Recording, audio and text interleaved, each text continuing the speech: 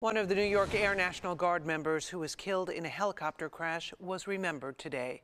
A wake for John Grassia held in Schenectady. Loved ones and community members lining up outside St. John the Evangelist Church to honor him.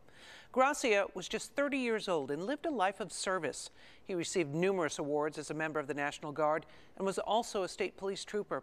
His funeral will be tomorrow. He will be buried with full military honors at Saratoga National Cemetery in Schuylerville.